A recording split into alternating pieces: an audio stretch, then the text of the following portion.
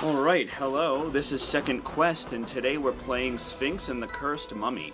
Sphinx and the Cursed Mummy was released in November of 2003 on PlayStation, GameCube, and Xbox, and later released on the PC in 2017 under THQ Nordic when Nordic Games bought out THQ, and then later on in 2019 was released on Nintendo Switch. I will be playing on Nintendo Switch, providing some commentary.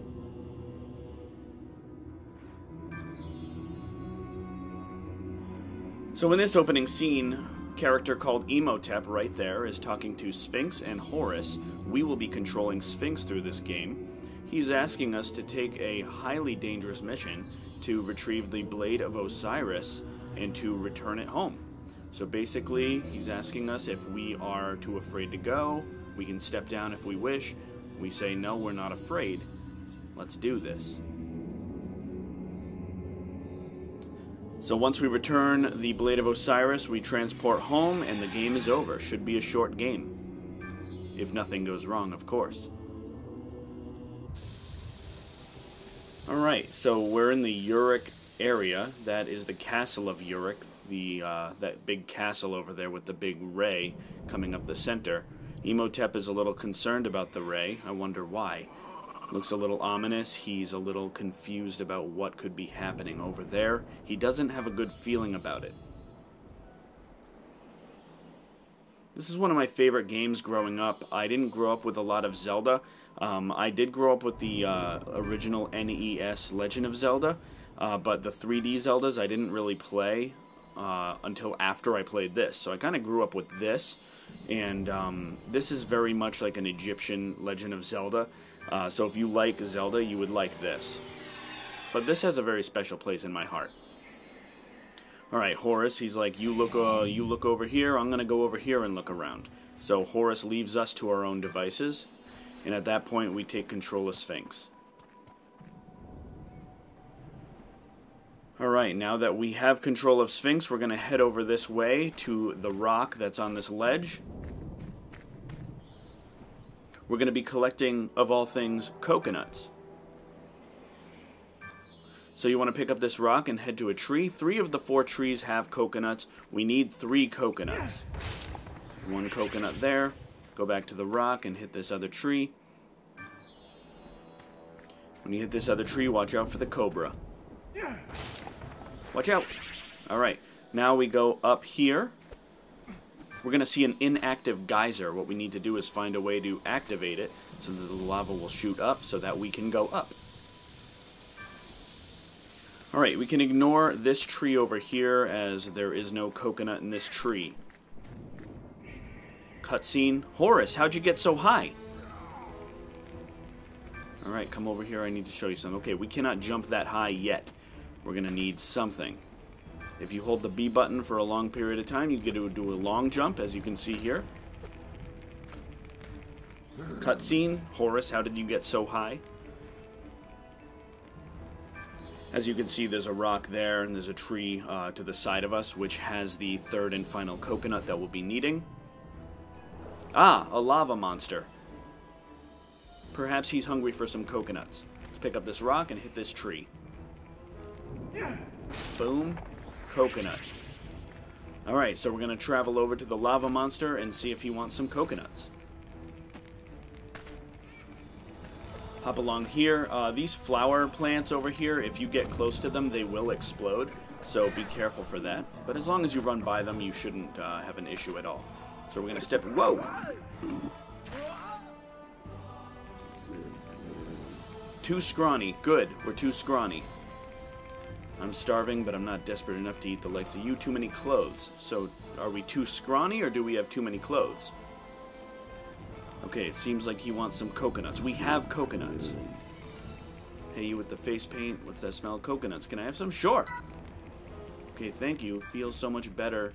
Step onto the tongue. Reach where you want to go. Alright, so we're going to get into this monster's mouth again. And he's basically going to let us choose a horizontal and vertical area for him to spit us out. Watch out for the lava? I don't know, it's pretty hard to mess this up. You almost have to try to miss your target here. But we're up here, and here's Horus. there is a rock next to Horus. You can actually hit Horus with the rock, which is an achievement in the original release of the game. I'm not going to do that here, though.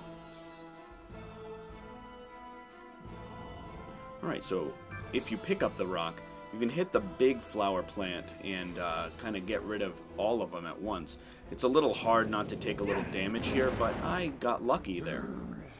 Horus, I don't know why I didn't think of that solution before.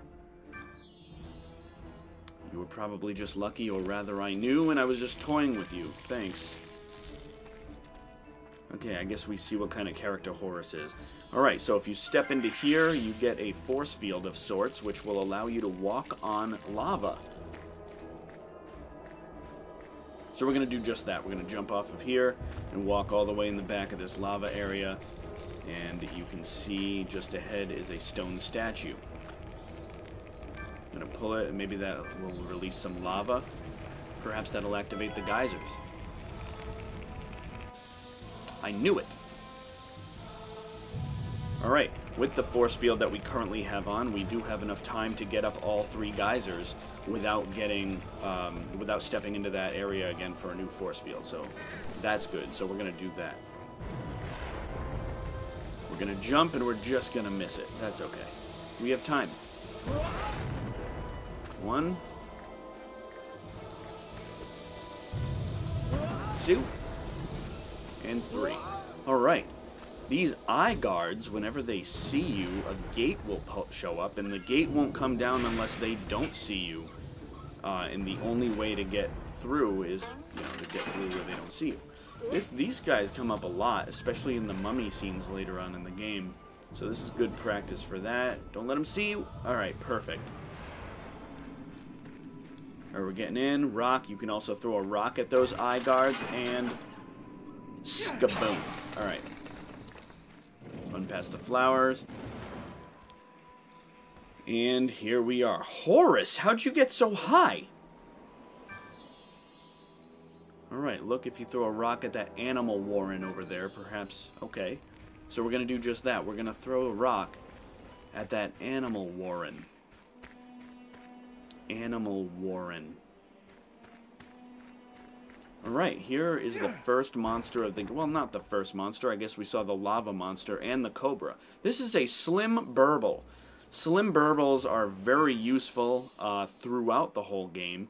Eventually, we'll be able to capture monsters. We'll be able to re-release monsters, such as the slim burble, to break brittle areas or to explode some ropes. When they get mad, they charge at you and explode when they touch something. So boom, 1. And they kind of spit out like this larva type of thing, and a new slim burble appears. So they kind of respawn themselves. There's 2.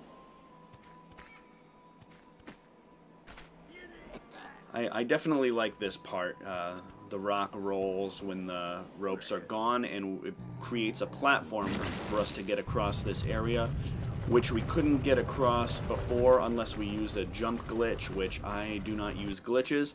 I have nothing against glitches. I love watching them, and but that's just not how I play. I like to play as the game was intended to be played. This is a save statue. They're going to be all over the game. And save your progress. We're not going to save here. Hello, Horus. I feel the only thing that Horus has against us is that he could jump higher. Watch out for the spiders. Alright, we're going to come on up this ledge. If you get hit by the spider, it just takes damage. You don't necessarily fall off.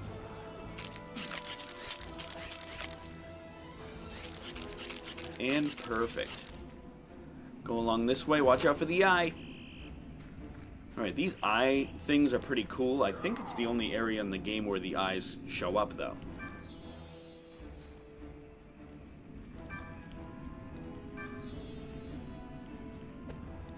Alright, and now we gotta go across to watch out for the laser eyes. Basically, Horus being one step ahead is the game's way of teaching us how to use certain controls. I think it's quite creative. Watch out for the eyes. The eye. Alright. Now we're in the... Oh, one more. Alright, and I think that's it for the game. I think there are no more of those eyes. Alright, we're in the area where the blade is. We just have to go up this rope, and we'll be on the platform. I bet you Horus is already there. There he is. At last I found it. Horus, we found it. Alright, the ancient Blade of Osiris. Look, it's over there on that rock pinnacle, but how can we reach it?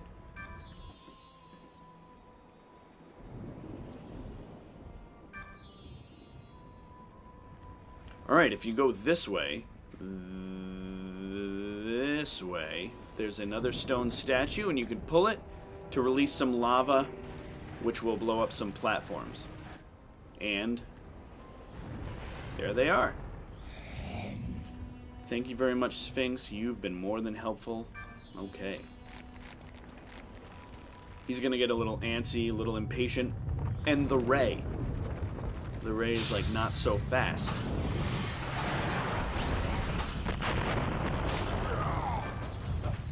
Alright. That was lucky. Oh no, where's this thing going? The lava.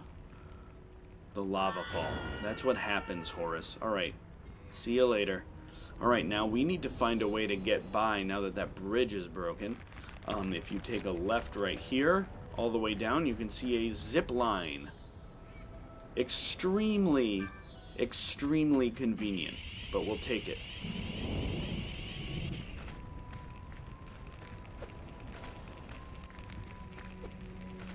Alright, and here are those platforms. You want to jump on those, and they go up and down, so basically when they line up, just jump from one to the other.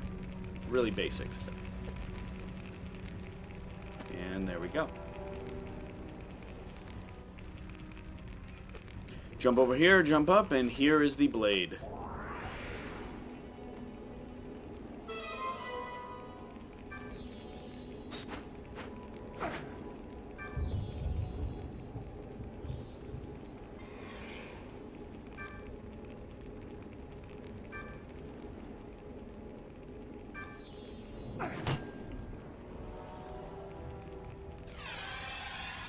Imhotep always appears telepathically to tell us how we're doing on our journey.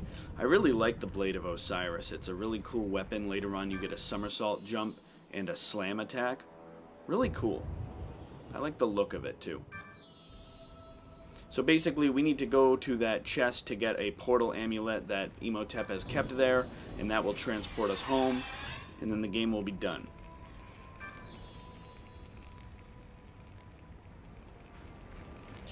Alright, so basically, if there's ever a statue that looks like this, you want to slam it with your sword, and it'll break and usually open up an area. Here's another one of the force field areas, and this lasts a lot shorter. As you can see, it's already blinking. When it blinks faster and faster, that's how you know that the force field is wearing off. But it's just enough time for us to get across the lava and up this rope where we were before, and we're going to go right into this cave this time.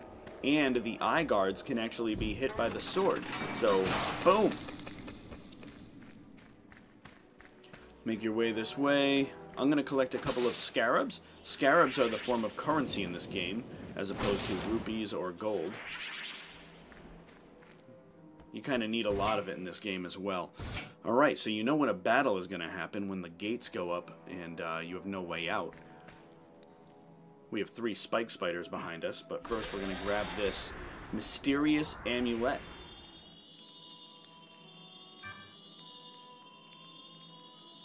We don't know where that transports us, but it's good to have. If you jump here, you can miss them. They won't hurt you. And that one got away. And found a way to hurt me anyway, but that's okay. Damage happens. Alright, done. Alright, go this way. If you see a hanging lantern, you could strike it. Usually scarabs will fall out of it.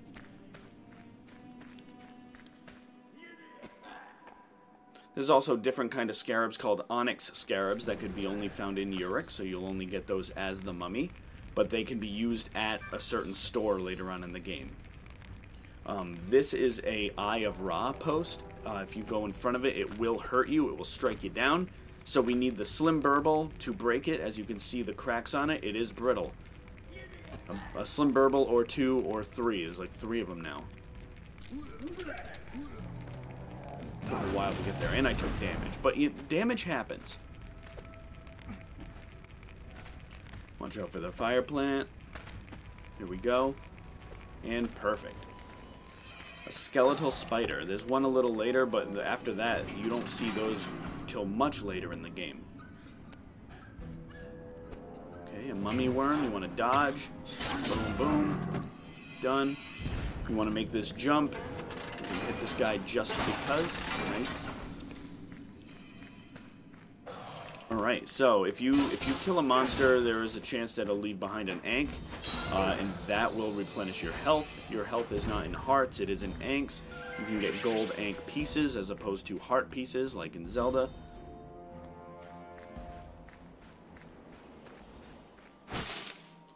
Scarab. Alright, so you want to do a couple of platform jumps, and you want to watch out for these fireballs. I got lucky there. But that can very easily knock you down. Alright. One more scarab. We got 5 scarabs. We're doing good. Alright, this is kind of a rudimentary puzzle. Very easy. You basically just hit each one with your sword. It's basically just getting us ready, familiarizing us with the puzzles yet to come in the game that are a little more complex. So you want to hit all of these, and a platform will appear in the middle. And there it is. Alright, so you want to jump on the platform and head up.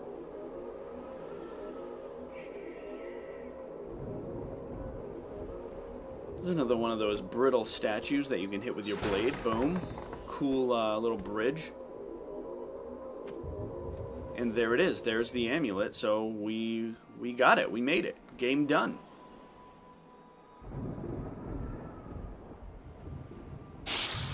But the ray is like not so fast.